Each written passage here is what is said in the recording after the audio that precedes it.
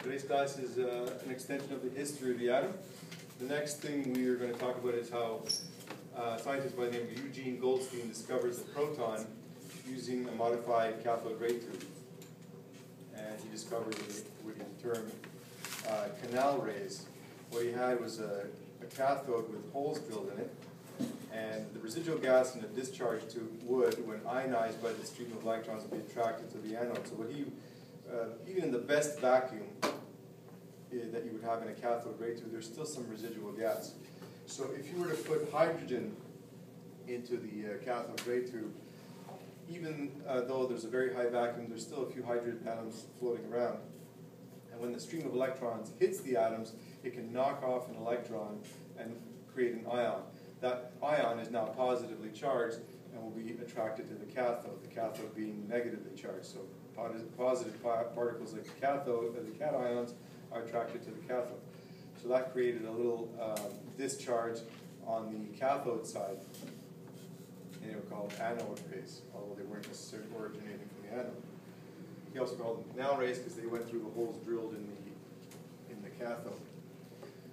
Also, Rutherford, as we mentioned earlier, proved that most of the mass in an atom is located in the nucleus with his gold foil experiment.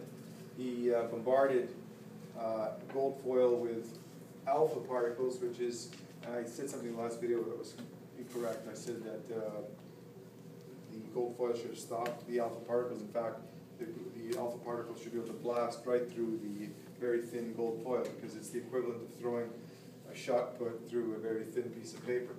But what Rutherford actually noticed, and the way he detected these particles blasting through, was by having a zinc sulfide screen behind the target, the gold foil target. So most of the particles he expected would blast right through, and most of them did.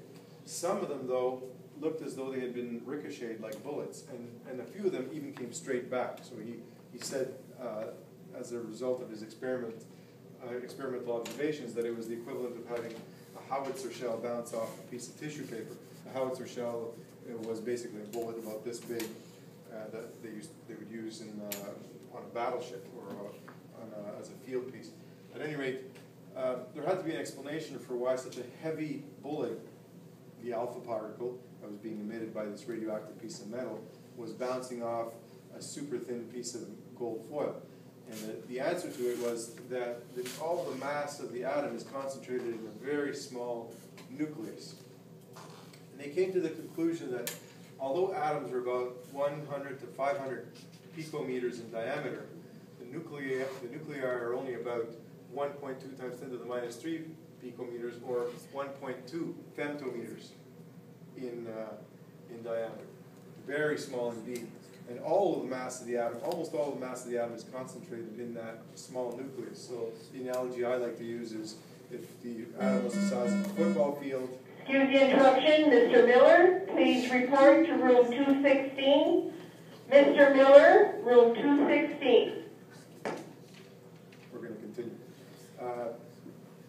The analogy I like to use is, if you made the atom the size of a football field, the nucleus would be the size of a marble in the middle of the football field, and the electrons would be whizzing around in the volume of the football field. But you wouldn't be able to enter the football field because the electrons would create some kind of force field as they move at close to the speed of light, just to prevent from falling into the nucleus. Anyway, a question I could ask you here is, calculate the density of the hydrogen nucleus, for example, a proton, because the hydrogen nucleus only has one proton, unless it's deuterium.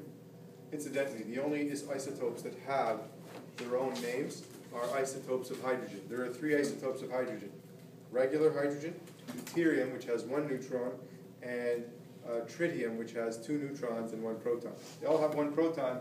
They have anywhere from 0 to 2 neutrons. All the other elements don't have special names for their isotopes. Only hydrogen has that, because of the research that was done for the atomic bomb, presumably. Anyway, let's find out what the density of a proton is. So we're going to use volume is equal to 4 over 3 pi r cubed for the volume of a sphere. We're going to assume that the diameter of a proton is 1.2 times 10 to the minus 15 meters, or 1.2 femtometers.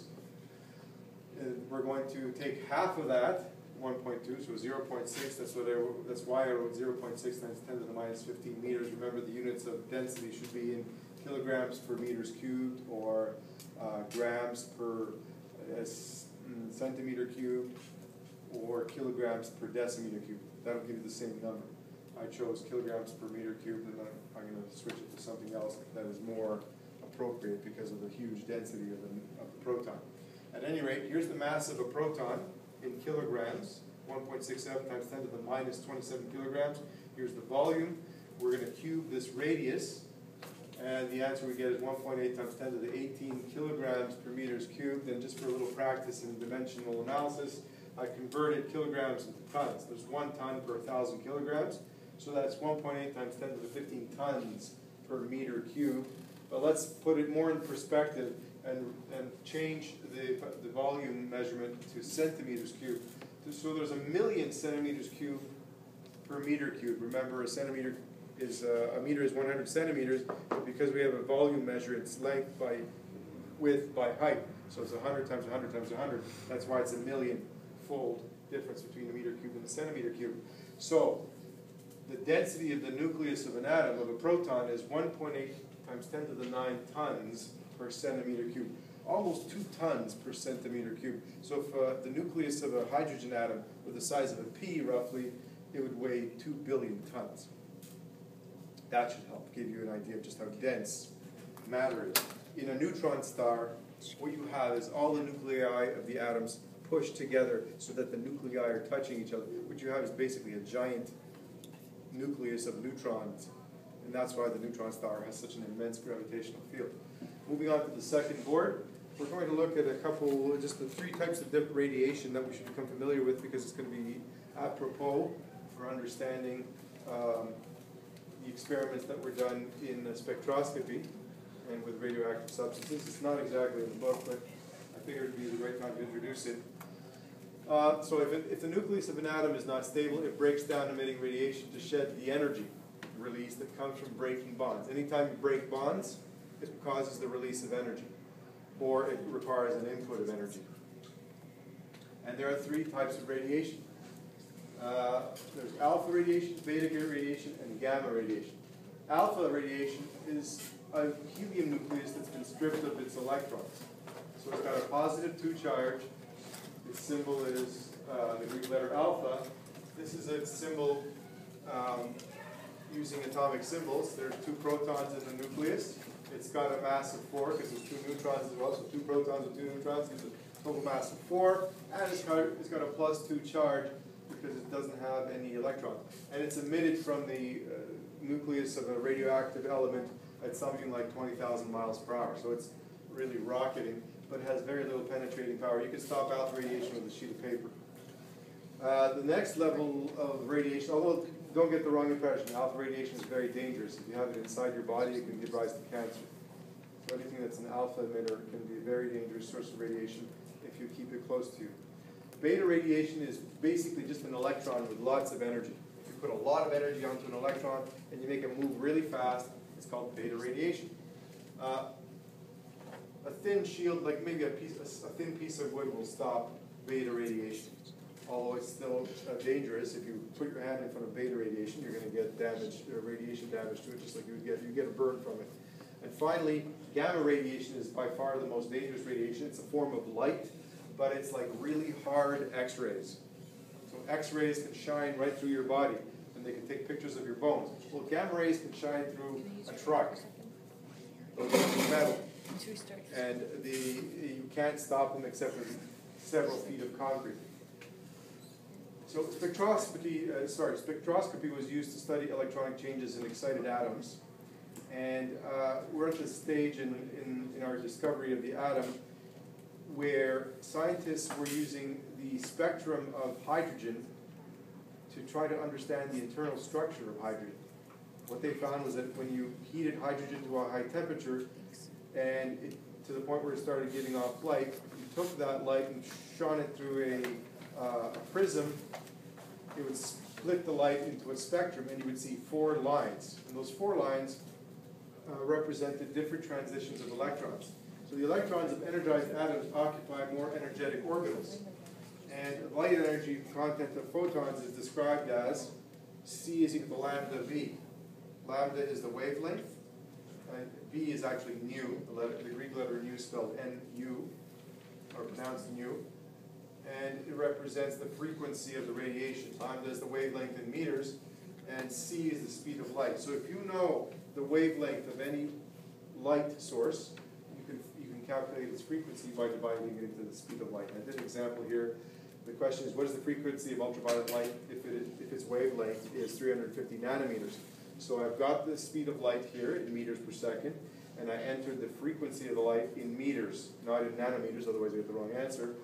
And the answer is the frequency is 8.5 times 10 to the 14 hertz, or cycles to the -1. So I wrote it as hertz. Hertz simply means cycles per second.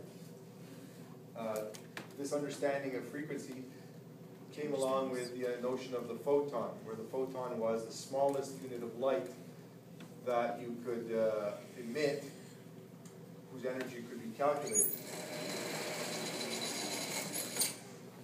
There are two types of spectrum that you should be familiar with. One is emission, and the other one is absorption.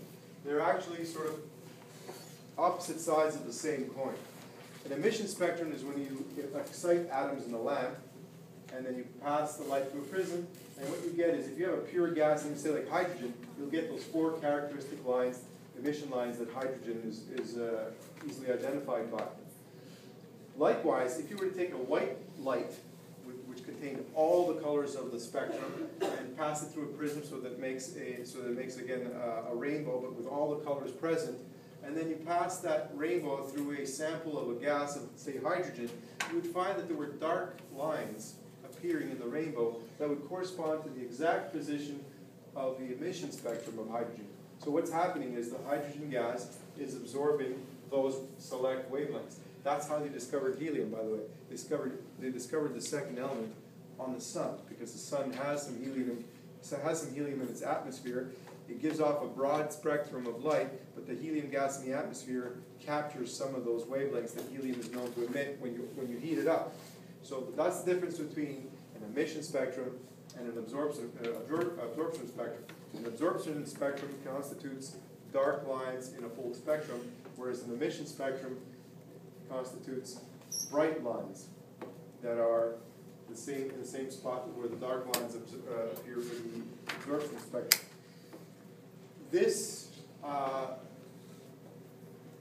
This property of matter is exploited. Here's the interruption. Would all senior football members please meet in the boys' change room? All senior football members to the boys' change room. The absorption spectrum is exploited by modern machines called flame ionization spectrophotometers to identify the presence of different elements in a sample. Say if people wanted to find out if you had arsenic in your blood, they would extract a sample of your blood, inject it into the flame ionization spectrophotometer, and if there's any arsenic there, you would get the characteristic absorption band that's associated with arsenic, and they would be able to prove that you have arsenic in your blood. So why does this happen? Why do you get emission spectra and absorption spectra? It's caused by electrons emitting energy and going to a lower orbital in the case of an emission spectrum. So if you're giving off a bright light, it's because one of the electrons has jumped from a higher level to a lower level. On the other hand, an absorption spectrum is caused when an electron goes from a lower level to a higher level. So it takes energy to pump the electron up, and that energy is coming from the light. So it absorbs that energy. And that's why you get a dark band. This concept of different atoms and molecules giving off different frequencies of light or absorbing the same was the foundation of atomic physics. How did scientists know anything about the atom? How were they able to figure out anything? By looking at the spectra that they emitted. You can't put an atom under a microscope because you can't see it. It's too small. So you have to look at what it does to its surroundings in order to deduce anything about it. And then the last thing I'd like to throw in there is that modern machines exploit infrared and ultraviolet emissions to identify chemical substances. So when you get to university, you're going to hear about IR, which stands for infrared. You're going to hear about NMR, which stands for nuclear magnetic resonance. You're going to hear about FTIR, which is Fourier transform infrared spectroscopy. And you'll hear about GCMS, gas chromatograph, mass spectrometer. All these machines are now used. They're very high tech, and they're used for identifying unknown substances or samples of chemicals, or for determining what the concentration of certain chemicals are in solutions of unknown origin.